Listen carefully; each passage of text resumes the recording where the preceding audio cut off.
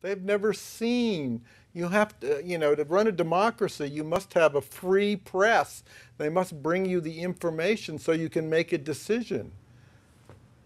And they have not seen, what we have done to these people and to this country. You in Europe have seen it. You have no problem showing images of it. You know how wrong it is. You didn't support the war. I wonder why. Are you so much wiser than America? Is your intelligence agent so much better? The fact is, you know what the reality of invading a Muslim country is. You've done it.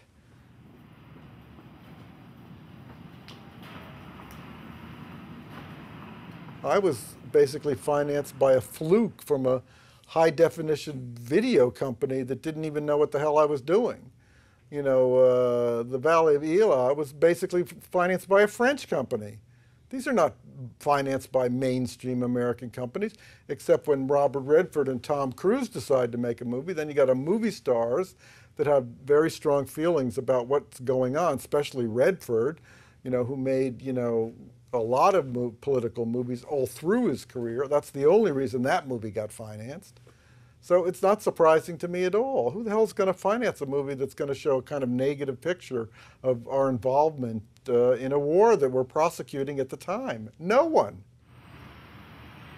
Pour tourner plus librement un film sur la guerre en Irak, De Palma s'est donc éloigné des studios américains et a retrouvé le cinéma indépendant de sa jeunesse.